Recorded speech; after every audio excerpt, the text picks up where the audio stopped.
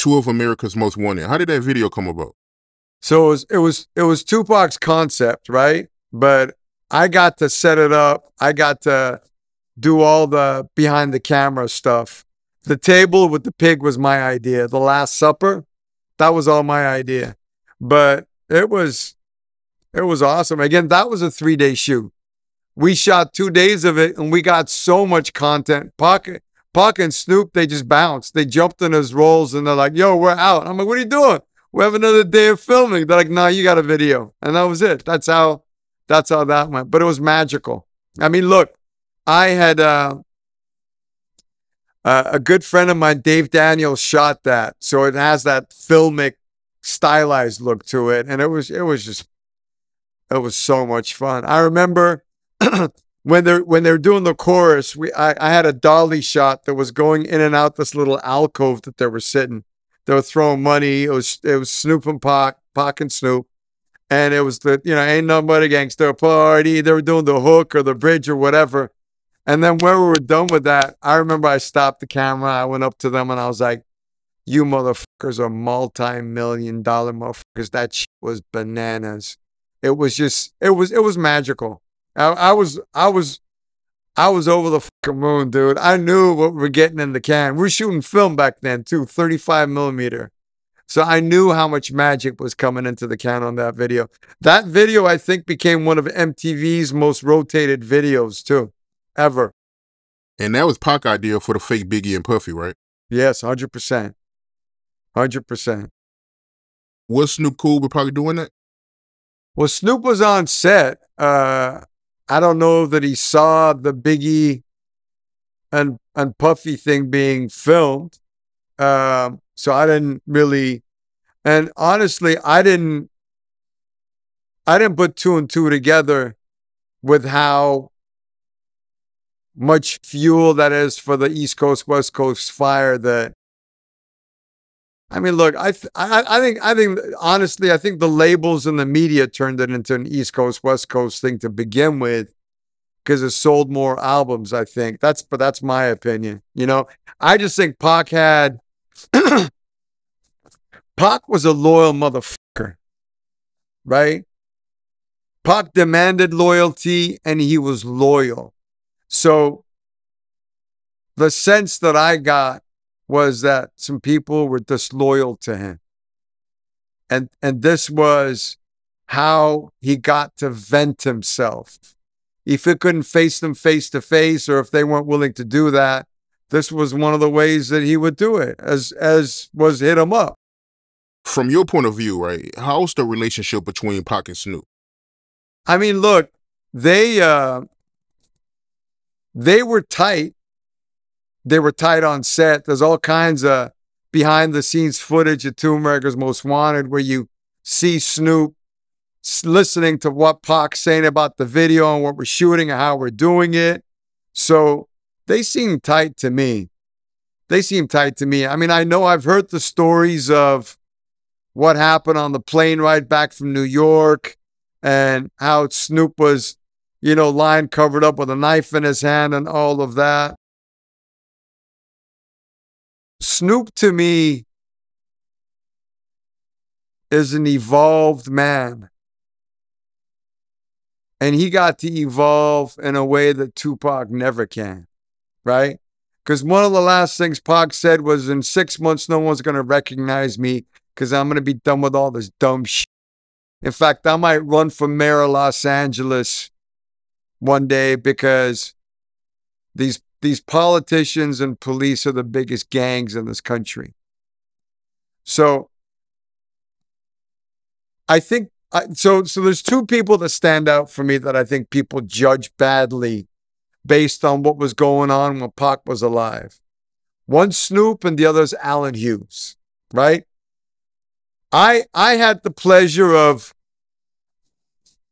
seeing Snoop for the first time on a FaceTime at Matt Barnes's house when I had some projects I wanted Snoop's involvement in. He put the FaceTime, and all of a sudden Snoop after 26. Look, I've worked with Snoop. I did a spoof of Drop It Like It's Hot for Hot Pockets with Snoop that was a fucking huge billion eyeball video for Hot Pockets and Nestle. And I'd done a few other videos for Snoop and even a badass video that Snoop had shown up at, right? But Snoop, I don't think in any of those situations have realized I was Gobi from Two America's Most Wanted and Pac, right? Because as soon as he saw me at Matt Barnes' house, he looked at me and goes, "Is that Gobi? You old ass motherfucker." Right? He saw me and he said, "You old ass motherfucker." And he said, "Let me tell you one thing. Pac only had a few people that were loyal to him. You were one of them. Why don't you come here? Let me see these projects you got to do. Let me help you with them." That was the first time in 26 years that anyone had said something so fucking dope to me. So I think the Pac fans make a huge mistake of judging people that were around Tupac when he was alive in the same way that what they went through, right? So whatever Snoop went through or whatever Allen Hughes went through in that fight, these are people that are 25, 27 years older. Everything that I've ever seen of Snoop in the last 5, 8 years has been an evolved Snoop. He's a businessman. He's a grandfather. He's a role model. He has football teams that he supports. He does give back. He has a sense of responsibility. And I still to this day think he's got unconditional love for Tupac and the experience Tupac helped him with. Because Snoop will say Pac gave him relationships, advice, and helped him in different ways, right? His work ethic or whatever. So when people judge Snoop, I think they do Tupac a disservice. When people judge Allen Hughes, they do Tupac a disservice. Because that Dear Mama doc series that I worked on, by the way, and was in episode 4 if you don't close your eyes, was a piece of mastery. The shit's up for a fucking Grammy Award, right? The most viewed, unscripted, episodic ever on Hulu and FX.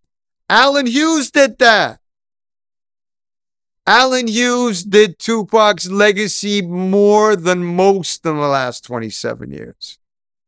So don't judge people based on what they went through or what you think they went through. Judge them based on their deeds and the footsteps that they're taking today.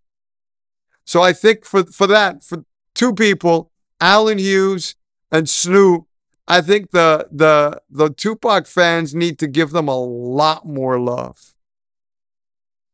You give Gobi some love too. I'll take some fucking love. I've gotten roasted by the Pac fans over the years, but that's another story. Right. Yeah, man, that's real talk, man. And Hit 'Em Up, you shot Hit 'Em Up, right? How was it like shooting that video? So I was producing with Tracy Hit 'Em Up.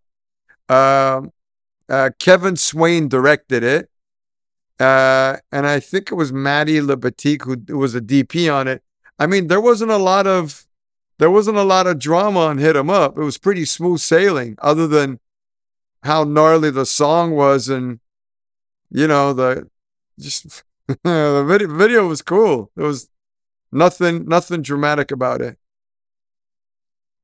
How Do You Want It?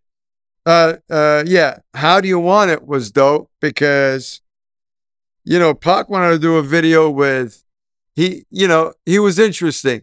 If he wanted a video to be more sensitive or stylized, he asked for a female director. If he wanted to do something that has sexuality, he wanted a porn director to do it, right? Ron Hightower was the porn director that we had for How Do You Want It? And he had hired a bunch of strippers and porn stars. Heather Hunter, I think it was, and a few others back in the day. But what was interesting on that one was girls were half naked on the set most of the time, right? And at one point, Pac stopped the production and he made all the men take their tops off. So, all the men were in solidarity with the naked women. He's like, I think you motherfuckers need to take your clothes off. So all the men on set had to take their tops off just to give the women a little more comfort with being naked in front of us. But that was a funny "How do you want it" story. Yeah, I heard with How Do You Want It. I think a few people told a story about that, where after that they had like a party afterwards where they was like, you know, yeah. So I was at that party. So I was there. Tracy and I were dating, right? And the after party. How do you want it? Was at a hotel suite. So it was Ron Hightower, Tupac, and then all the girls that were in the video. And Pac was playing all these new songs that he had just done. So it was like a listening party and a party. He was over the moon. He's so happy.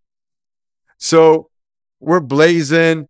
Me and Tracy are dancing in the corner. We're smoking a joint, drinking some Cristal and Alizé. Everyone's partying. Then we turn around. All the girls are naked in the middle. Pac's naked on one side. Ron Hightower's naked on the other.